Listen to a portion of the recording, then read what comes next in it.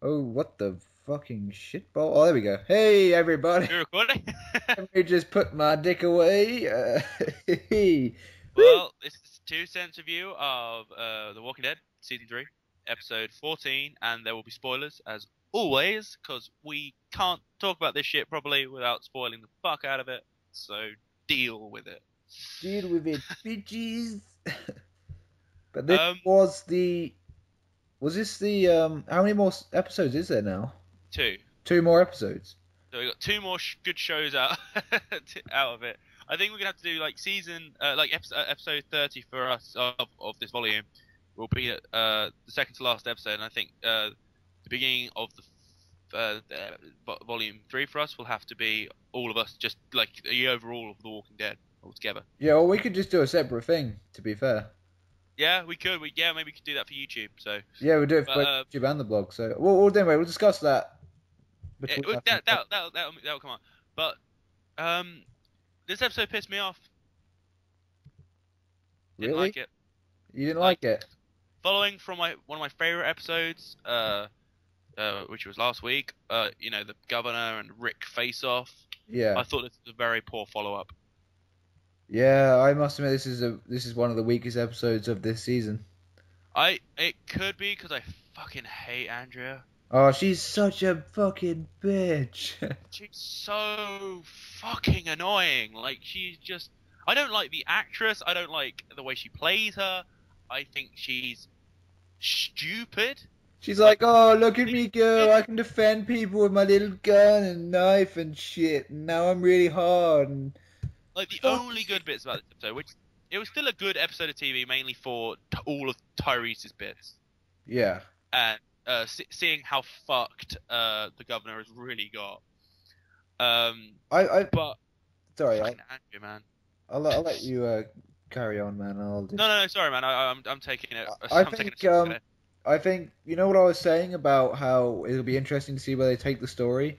Yeah, Last episode and the episode before where they focused on Michonne and Morgan, that was oh, great. The last episode where like, it got you pumped up for the big fight that's inevitably going to happen. yeah. Whereas I feel this episode just kind of was just a filler. Do you know what this felt like to me? This felt like a side story they turned into a full episode. Yeah, it was just a filler just to say, Like this shit with Andrea could have been happening in the background with the main emphasis on Tyrese instead yeah, of the opposite way around. Because I want to know about Tyrese. I want to know all about him. I want to know about his background story, all that shit. And they're not giving it to us, no, absolutely not. which is fair enough. They don't want to give it to us. That's fine. But like this This was whole episode, too I was like Andrea almost, focused. Too I Andrea was focused. almost skipping over the scenes of Andrea at one point. I was just sort of like, where's the Tyrese bit again? Where's the Tyrese bit Yeah. again? I But I think it just got a bit silly that her and the governor were playing this little cat and mouse game, and oh, it's the annoying. bit that I almost screamed at. It's like 8 minutes into the episode. Andrea's talking to what's his name? The geeky guy who's like a scientist in Milton. Milton. Talking to Milton, who I'm starting to really like Milton, but Yes, he's starting talking to to grow a Milton pair of balls. about how like the governor's made a torture chamber pretty much for Michonne. Yeah, Well, that's not who I'm assuming it's for. yeah, Um, and Milton's obviously fucking worried, so they're talking about killing the governor, as they fucking should be. yeah, And then like the governor sits down. Andrea has a clear shot to take him out, and yeah, Milton's just like, "Oh no, no, no, you can't do it here." I'm like, "Who cares?" yes. Like, Shoot that guy and shoot leave. that guy. You have enough. Like, it seems like they have forgotten that Andrea's pretty much the second in command now. Yeah, Like, the people trust her. the people really More like Andrea for some fucked up reason.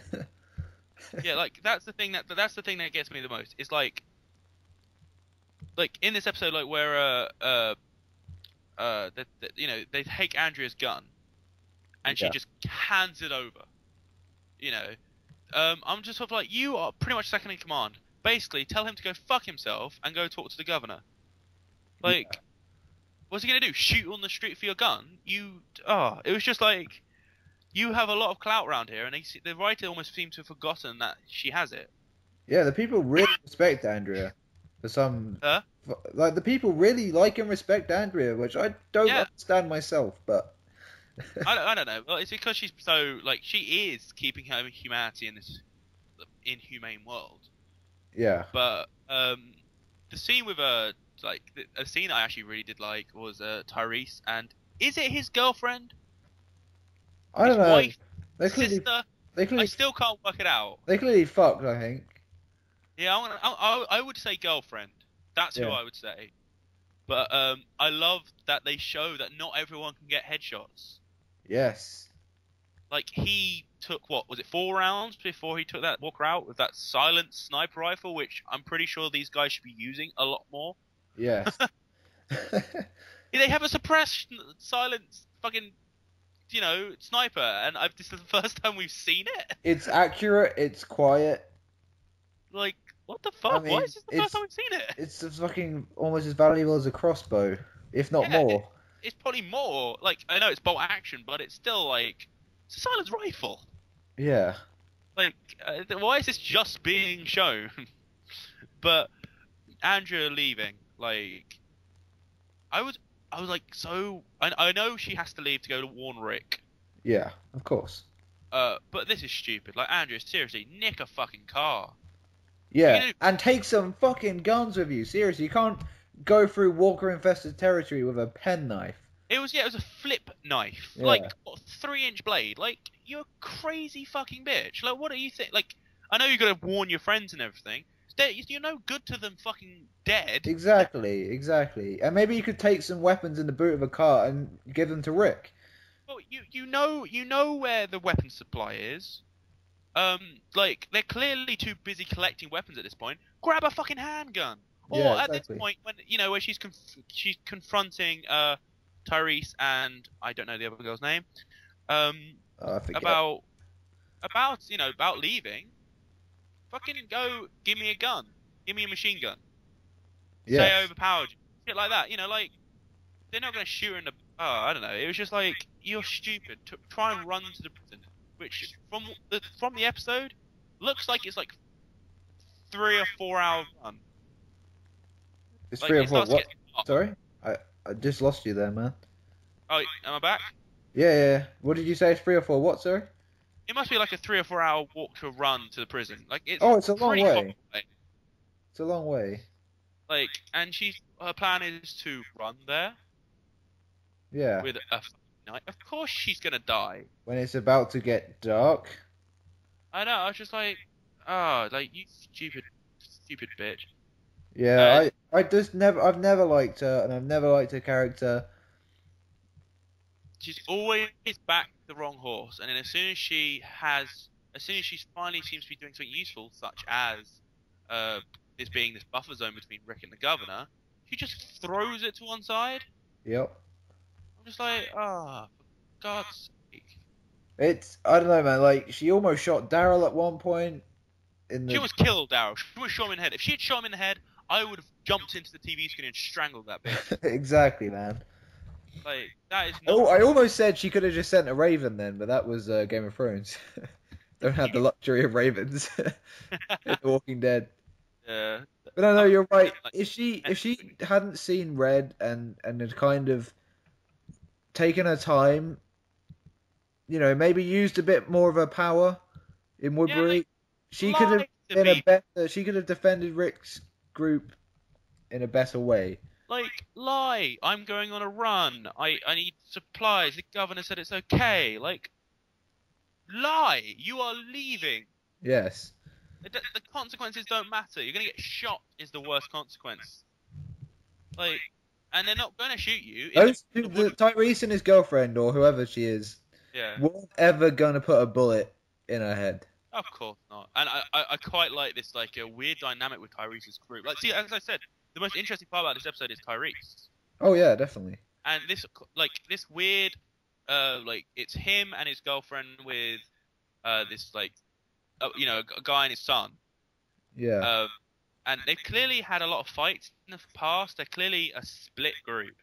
Yeah, definitely. Especially since Tyrese can clearly kick the shit out of that guy. Yeah, he's a fucking badass guy. Tyrese got temper on him, and I like that they've made it so he's got temper. But he is when he's calm, he's a very reasonable guy. Oh, like the bit where they go to the Walker pen, Yeah, and he's just like, "Fuck this, I ain't helping." Like this is sick. Like yeah, shooting someone.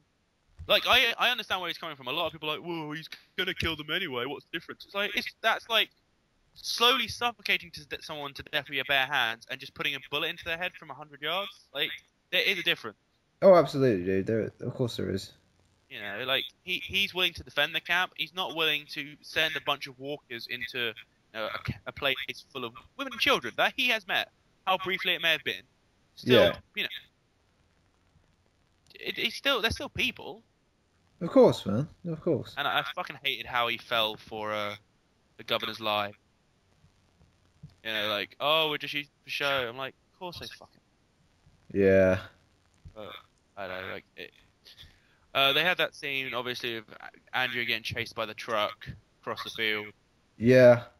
Yeah, no idea how she outran a fucking truck, but Oh, that whole thing was just annoying. and then that weird bit with the warehouse. Like, how does he know that she's in that warehouse? Yeah, Like, he didn't see her go in. She could have gone to any one of those warehouses. That whole scene was just it was like a 20-minute scene. It was boring to me. yeah. I think it just got. Like I said before, I think it's just a filler episode. Yeah, it seems like a story that wasn't fleshed out good enough, or they really want to give Angie a more sympathetic character, which to me is getting worse. Yeah, Like, exactly. the more and more I see of her, the more and more I don't like her because she's just making stupid fucking decisions. Yeah, it You never drives me see crazy. her try a car on the roadside or look for more weapons. Like there was she's running down the road and there's like 5 or 6 cars on the roadside. Try them. You never know. Yeah, I mean, Like yes, they probably have been siphoned, but it's worth a shot. this just. I it just got annoying, man. Like you say, it just got frustrating. Some of the decisions Best she part, made. the best part of this episode with Andrea was where she opened the door and let the walkers attack the governor. That was very clever. That That was clever. very clever, and I was kind of expecting her to see that scene where she's leaning against the door and the governor's got her. I thought she was gonna open the door and let the biters get her. Yeah, And take I thought that genuinely was a suicide kind Yeah, of. I thought she was going to do this thing where she's killing herself or maybe trying to sacrifice herself to get the governor. Yeah, But it was very clever what she did. Hid behind the door. The governor was obviously going to attract the most attention. I had no idea how the governor survived. I know he's supposed to be a badass, but there was a good 20 walkers. I mean, come on. I mean, we worked out that a group of 3 or 4 walkers in the same room as you is a problem, a big Yeah, problem. especially in the room he's in. I'm sorry, I'm just watching the scene right now on the screen. I'm watching the scene.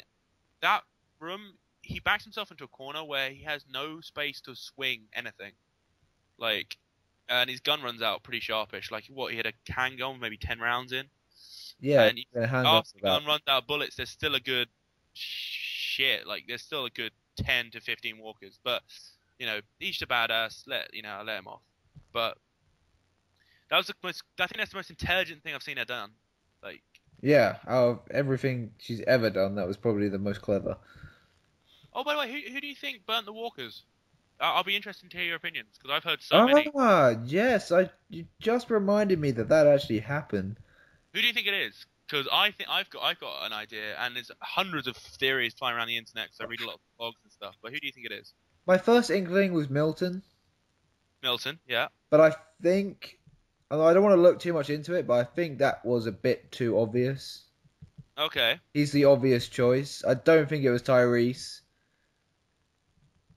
But there's I don't know if they just haven't decided who did it. I'm assuming they have. But in the scene, you see that the person who's doing it is white.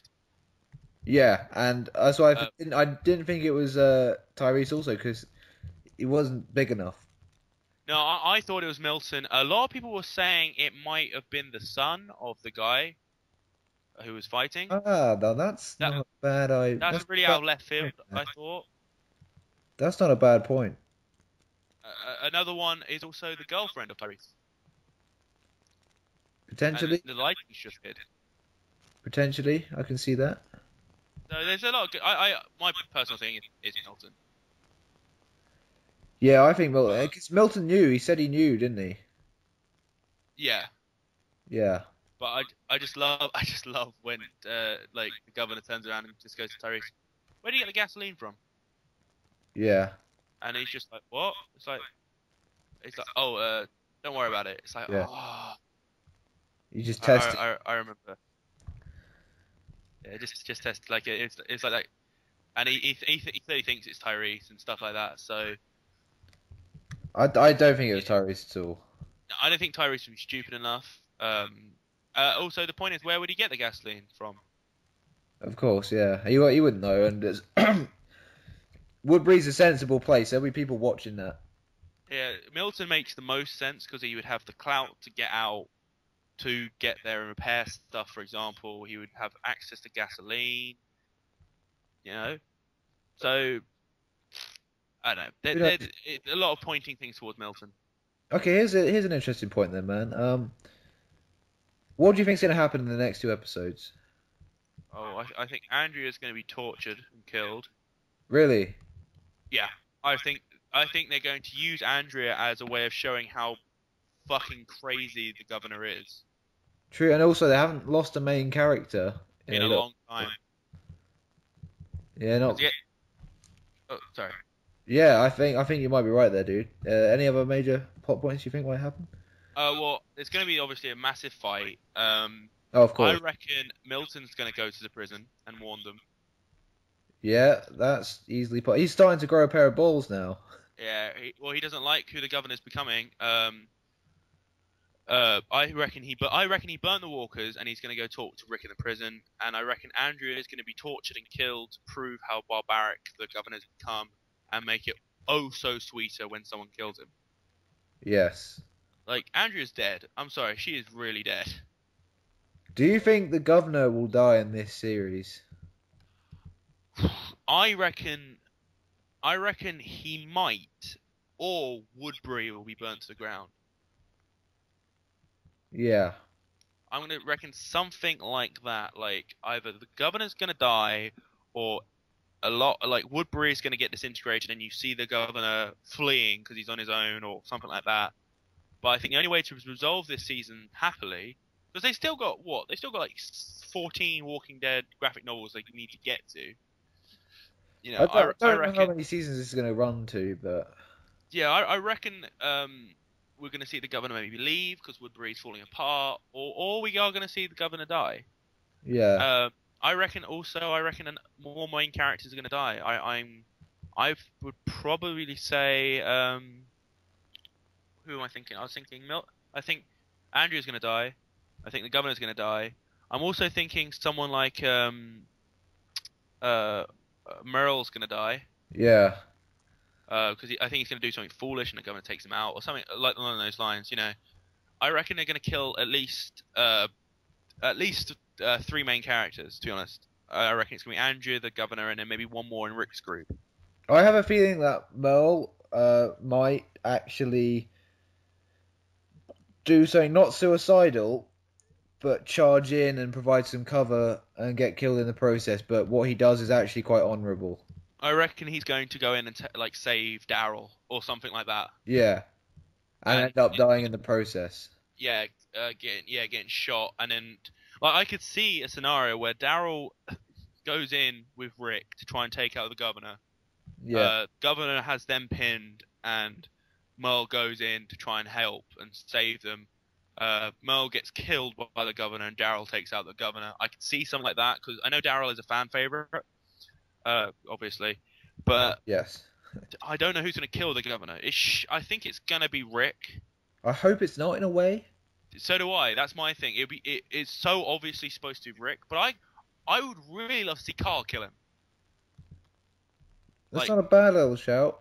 That would be a really good way of securing that Carl's grown up and he's become a badass.